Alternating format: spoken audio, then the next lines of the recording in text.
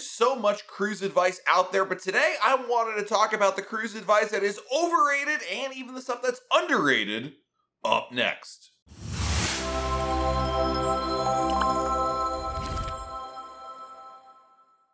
Hey everyone, it's Matt from RoyalCaribbeanBlog.com. I certainly share a lot of cruise advice here on our YouTube channel and across the internet. More than likely, you're going to run into quite a bit of cruise advice, whether it comes from a friend, someone you know, or just some blog or video out there. There's a lot to take in. And over the years, I've heard plenty of it myself. But today, I wanted to share the bits of cruise advice that really stand out as being either overrated or underrated. What do I mean by this? Well, essentially, the overrated tips are things that either get repeated a lot or just simply sound good, but are in practice not that great. And then, of course, there's the cruise ship advice that actually you might hear a lot, but you really should focus on much more than you might even think. Anyway, let's go through some of these, and I'm going to rely on you to keep me honest on this one. So let me know in the comments below the video if I missed any really important overrated or underrated cruise advice. Number one, underrated cruise advice, packing your bathing suit in your carry-on. So,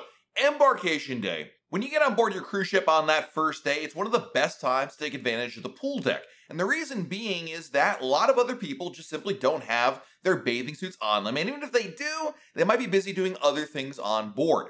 Because the cruise ship pool deck and the activities on the pool deck can get very busy later in the cruise, this is one of the best times to take advantage of being out there. But more importantly, I would argue, is that there's a little bit of downtime on embarkation day. You get on board the ship, you get your food, and then you're kind of sitting around waiting because, of course, your staterooms may not be ready for a little bit. And even after that, once you get into your cabins, well, there's still a little bit of downtime until you actually sail away. Inevitably, I feel like a lot of people end up just kind of meandering around, exploring the ship certainly, but it's one of the best times to enjoy the pool deck without much of a line. In fact, if you're really interested in the water slides or the flow rider or any of those other pool deck attractions, the lines are always the least up here on embarkation day. So I think it's very underrated to bring your bathing suit with you in your carry-on because clearly, even though this advice has been out there for a while, people aren't doing it.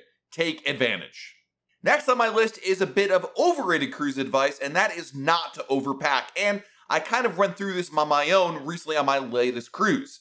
A lot of people will tell you don't overpack for your cruise. Take what you think you're going to need, put half of it, and then use that or something along those lines. And the idea of not overpacking makes a lot of sense when you're thinking about it at home, in the idea that you don't want to bring more than you really need. In fact, when you go on your first Royal Caribbean cruise or cruising in general, you might be tempted to pack a lot of extra things, and that just means a lot of heft and whatnot, especially if you're flying. That could also mean extra fees for luggage and all that. And I totally understand that. But here's the reality of things. It's better to overpack than underpack in the sense of needing to have extra clothes. When I went to Norway, I was like, I'm going to underpack purposefully because I want to be as nimble as I can. Being in Europe, I don't want to be lugging around luggage all that much, and I want to be as efficient as I can. I'm going to take this advice to heart, and I pretty much regretted it almost off the bat. Within about a day or two, I was starting to ration my clothing as if it was food and I was starving. It was like, I got to make this last.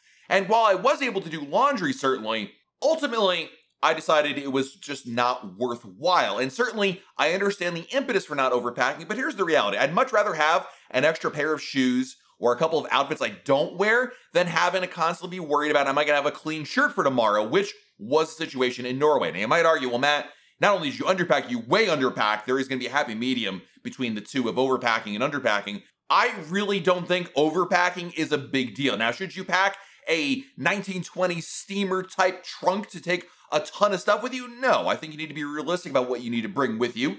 But the idea that you need to really be like cruising with a carry-on piece of luggage or something like that, I think it's just overrated cruise advice. Bring what you think you might need. And if you have a couple of extra clothes that you don't use on your cruise, not the end of the world.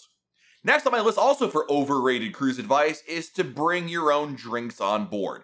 And this might seem a little confusing as to why I put this on my overrated bit of cruise advice, but bringing your own drinks on board isn't something that Royal Caribbean allows you to do. You can bring up to 12 bottles or cans or whatever of non-alcoholic drinks on embarkation day, and up to 2 bottles of wine per stateroom. Now, while there's no denying it will save you money, the reason why I made my list for overrated is the Sherpa effect that you have on embarkation day. it's a bit of a hassle to bring all that stuff with you, and because you have to keep it in your carry-on luggage, bring it up to your room, it just gets more cumbersome than it's worth. Now, I am also a big proponent of Royal Caribbean's drink packages because I just like the convenience of them. I get it.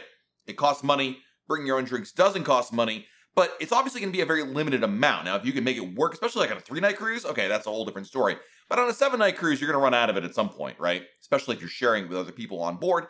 And so that's why I feel like overall, I'd prefer to just invest in a drink package because I think it's going to be just more convenient and less hassle for bringing on board the ship. Maybe you disagree with me on this one, but I have it on my list. Some underrated cruise advice, something I talk about all the time, which is using a travel agent to book a cruise. I just can't convey in words how important it is to use a travel agent because it's not about just booking a cruise. Anybody can book a cruise. It's really not that difficult. The value in a good travel agent is everything that happens between when you book your cruise and when you actually go on your cruise. You're going to have questions, concerns. Royal Caribbean might even screw something up. It's so important and helpful to have a good travel agent that costs you nothing extra to use and helps you all along the way. Whether it's your first cruise or your 5th or your 500th cruise, there are always issues that come up. I still have questions and issues that come up. And so I love that I can just simply text my travel agent and ask them that question rather than have to deal with it on your own. Certainly I can pick up the phone and be able to maybe get an answer, but it's just so much easier to let someone else do it, especially if it costs you nothing extra to do it. Now, a lot of people will say, oh man, if you book through a travel agent, you can't change your own reservation. I want to be in charge of my own reservation. And I'd argue that is overrated. Being able to change your own reservation, totally overrated. Because what that really means is you cannot call Royal Caribbean directly and change your ship or your sail date or your cabin or add somebody in there. Which is true, except those things are boring and cumbersome and take time. Let someone else deal with that. You get to focus on the fun things like booking your drink packages, shore excursions, Wi-Fi, anything in the cruise planner, that's all still on you, but the boring, mundane tasks, that is still on the travel agent. A bit of overrated cruise advice is don't book a cabin near an elevator. This is advice I've read every now and then, and it kind of made sense until you actually stay in a cabin near an elevator. Now, I'm going to tell you, it's actually a really good idea to book a cabin near an elevator. Now, I suspect this piece of advice may either come from one of two reasons. One, it was based on really old cruise ship advice in which the noise muffling of the elevator lobby was not as good as it is today. Or number two, it's about foot traffic. And basically, that if you're near an elevator lobby, there's more foot traffic nearby and that can be louder. Again, I think all this advice is rooted in the old school method of cruising in which ships were not that efficient with noise muffling. Now, that isn't to say that if you go on a Royal Caribbean cruise ship today, they're soundproof, because they're not. But I really think the convenience of staying near an elevator lobby for your cabin is better than picking a cabin all the way at the end of the hallway, especially on Royal Caribbean's newer ships. Certainly, number one, the rooms are sufficiently far away from the elevator, you're not going to be hearing the dings from the elevator. And will you hear foot traffic? You can hear foot traffic at any given time with any room that you might have. At the end of the day, it's really dependent on the people walking by rather than just constantly being an issue. I would argue, having stayed in many cabins near the elevator lobbies, that it's not so much of an issue of being woken up or disturbed by people walking by your cabin. Occasionally, somebody does walk by and they are loud and boisterous, but again, that has happened no matter where the location of my cabin is. It's not constant, it's pretty quick, and it's never been a real issue to the point that I said, oh boy, I regret booking this cabin. But more importantly, I think it's more useful to book your cabin near the cruise ship elevators because of the convenience of being close by. On Royal Caribbean's Oasis and Quantum class ships especially, and I suspect this will apply to the Icon class as well, the distance when you book a room all the way at the end of the hallway is really long. Now, not to sound like the laziest person on earth, because, well, maybe I am, but that distance is a while, and it really makes getting back and forth to your cabin, especially if you just need to run back to your room to get something, a real hassle. Having a room near your elevator lobby is actually more advantageous than you might think, and it's the reason why when I book a cabin, I always ask for a cabin near an elevator as opposed to all the way at the end of the ship. Certainly, if you're on a Vision or a Radiance class ship, that distance really isn't so bad, but all things being equal, I do think the advice of not booking a cabin near an elevator is totally overrated. Speaking of totally overrated cruise advice, and that is buying the key. I have tried the key so many times, and every single time I come to the conclusion the benefits sound better than they really are, and that's the reason why the key is overrated. If you read the policy of what the key includes, it sounds really good, but the reality is many of the benefits are just simply not worthwhile because They either sound better than they really are, or they're simply not that useful because you can get them on your own.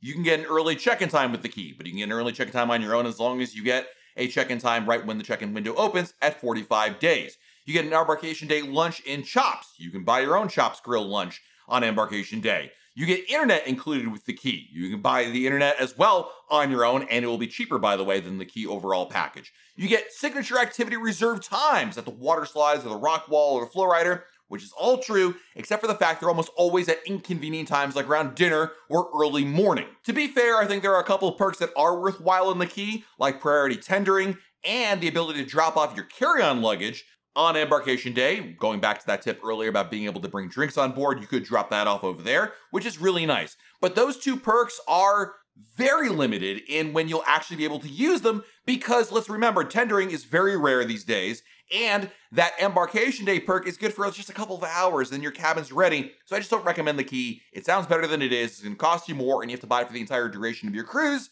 and that's why I think it's overrated. Another piece of overrated cruise advice is bringing an over-the-door shoe organizer. Now, we've done tips about some inside cabin hacks and ways to maximize your storage space on a Royal Caribbean cruise ship. Here's the reality. The over-the-door shoe organizer, which is aimed at going to like a dollar store, you buy one of these shoe organizers and you put it on your bathroom door in your cabin or even your main door, allows you to have more storage space for things like hats and shoes and jewelry and whatnot.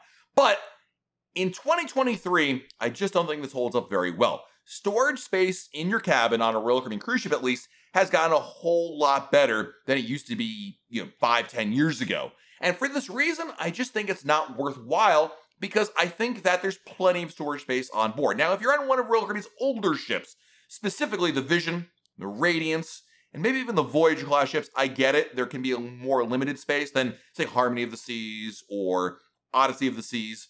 But even when I've used this on older ships like Mariner of the Seas, I just find it's not as practical or useful as it makes it out to be. Certainly, it is nice to be able to put some things in there, but unless you're maybe sharing a room with like 3 other people and you're all bringing tons of clothing because you overpacked and listened to my earlier tip, okay, you might have an argument there, but I think more often than not, this piece of cruise packing advice is totally overrated. Speaking of packing advice, here's an underrated cruise tip, and that is bringing a laundry hamper. Again, when we started looking at some cruise cabin hack tips, one of the more intriguing tips was to bring a laundry hamper with you to keep your dirty laundry organized. And I thought about it and I said, this seems like a silly one because who cares whether it's in a pile or in a laundry hamper? But the reality is, it really made it a lot better. It was just nice having not just this pile of mountain of clothes, but an organized pile of mountain of clothes in the laundry hamper. It kept it from just overflowing. And it was really a good quality of life hack for your cruise cabin. So bringing a laundry hamper, especially if you can buy a really cheap one at a dollar store or Amazon, is a really good idea. Let's go back to overrated cruise advice, and that is buying an expensive camera or really any camera for your cruise. Now, this may seem counterintuitive because you want to record those memories of your cruise, but I'm going to bet you that you have a fairly decent smartphone on you, whether it's an iPhone or an Android. As long as you have a smartphone with a camera that was built in the last, 3 or 5 years, it is going to be good enough for your photos. Now, obviously, if you are a professional photographer, this device does not apply to you. I'm talking to the moms, the dads, the cousins, the aunts, and the grandpas out there because you want to capture the family moments. I do that as well. Your phone is going to do a good enough job when you consider the fact the photos you're going to be capturing are going to be shared primarily on social media or maybe texting each other, but you're not creating giant prints for murals or things you're going to put on your wall. You're taking nice photos, you're going to share them with your friends and family, probably on Facebook, and that's the end of it. You don't need to spend a lot of money or any money on an external camera when your phone camera is certainly good enough. While a DSLR camera will have better quality and more depth of field than certainly an iPhone camera for that matter, but I feel like for most people, again, taking family photos, here I am, here's everybody smiling with their bathing suits on, you know what? The phone camera is good enough because you're not creating prints from it, you're just sharing it online. So for that reason, I don't really think an expensive camera is worthwhile. Heck, I don't even bring my expensive camera anymore. I just rely on my iPhone because the photos are good enough because I'm using them for online productions. I'm not creating photo prints or blowing it up into giant resolutions. So I think given the fact the advances of iPhone cameras in the last, 3-5 years and the fact of what you're using it for, I just don't think it's worthwhile to buy an expensive camera for your cruise. And lastly, my bit of overrated, underrated cruise advice, we're gonna go with an underrated piece of cruise advice, and that is buying outlet adapters. So when I went to Europe, I bought a European cruise adapter because, of course, I'm going to Europe. I need to be able to plug my stuff in. And that was great. And certainly in Europe, that's really helpful, right? But having outlet adapters on your cruise ship is even more helpful because even on Royal Caribbean's newest cruise ships, the amount of outlets just never is enough. You're always going to need more outlets to plug in all your different devices, your iPhone, your laptop, your hair dryer, all those things. And there are limited outlets that are there. I'm a really big fan of USB outlet extenders. Because remember, you can't bring a power strip on board, but you can bring USB hubs on to be able to extend the outlets that are there. And I've generally had pretty good luck. In fact, I've never had any of them ever confiscated for the ones that I brought, and it really makes such a big difference. So that way you don't have to play the game of, okay, which device can I unplug so I can plug this other device in for 10 more minutes? It's just not a fun thing. So buying outlet adapters is worth every penny. And even though it's on a lot of pieces of cruise advice, it's worth it every single time. Not enough people do it, so I'm gonna say it is underrated. So there you go. There's my list of, 10 or so underrated and overrated pieces of cruise advice. Let me know in the comments again, which ones did I miss? What things do you think should be on this list? Let me know in the comments below. While you're down below our video, hit the like button, subscribe to our channel, and turn on notifications. That way, YouTube lets you know we have a brand new video to share. This has been Matt from RoyalCaribbeanBlog.com, and we'll talk again real soon.